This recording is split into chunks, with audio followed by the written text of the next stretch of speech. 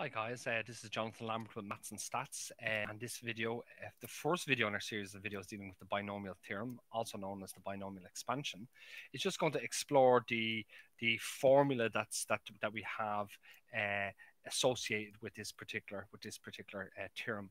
And what the binomial theorem says to us, is that if we have a term x plus y raised to the power of n. And you know, if you want to calculate x plus, let's say for argument's sake that if you wanted to calculate x plus y squared, well, that's the same as x plus y times x plus y. Okay, it's a product of this particular term here, which is the same as x times x gives us x squared, x times y gives us xy, y times x gives us xy, and y times y gives us plus y squared. So actually, effectively, what we get is we get x squared plus 2xy plus y squared. Okay? Quite straightforward when it comes to x plus y squared. Let's say if we had something a little bit more complicated. Let's say x plus y, let's say to the power of, let's say 6. Well, what we'd have to do is we'd have to take, well, we could calculate x plus y times x plus y to the power of 5, but we'd still need to have calculated what x plus y to the power of 5 is. But effectively what x plus y to the power of 6 is, it's the product of x plus y times x plus y times x plus y times x plus y times x plus y times x plus y. And that's going to take a little bit of time to do, okay, is to multiply that out.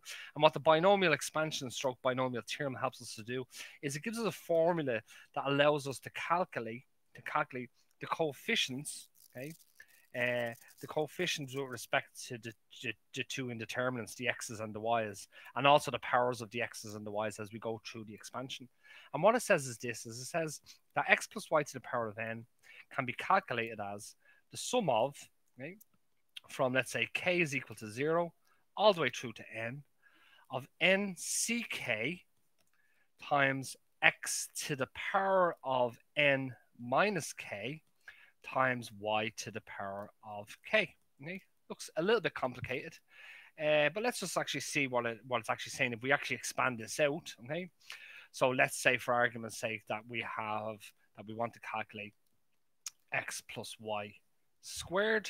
Okay, what this says is this. Now don't forget the n in this case is 2. So what we need to do is the sum of, from k is equal to 0 to 2 of n is 2, so it's 2ck times x to the power of 2 minus k times y to the power of k. So what we need to do now is we need to substitute in, we need to sum across this particular iteration from k is equal to 0 and k up through to k is equal to 2.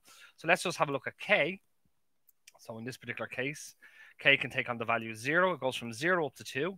So it goes from 0, 1, and 2.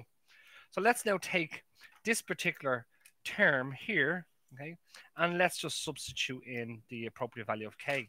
So the first term then becomes, okay, it's going to be 2c0 times x to the power of 2 minus 0 times y to the power of 0. All I've done is I've taken this term and I've put in for k the value of k that I've listed down here. Don't forget, k is starting at 0 and going up to n, which in this case is 2.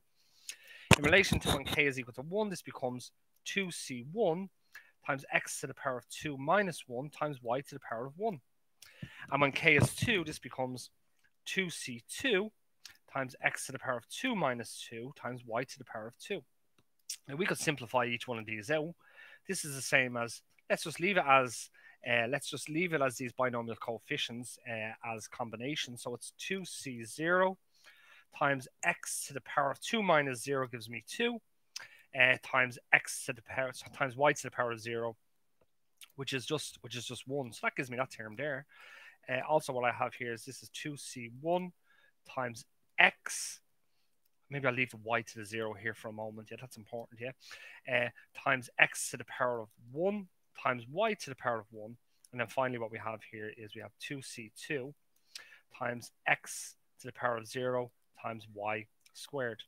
The important thing here is this, is that in relation to each term in this particular expansion, okay, you can see that the first term's binomial coefficient, this nck value, okay, starts off, in this case, the power of the exponent is 2. So it starts off 2c0, 2c1, 2c2.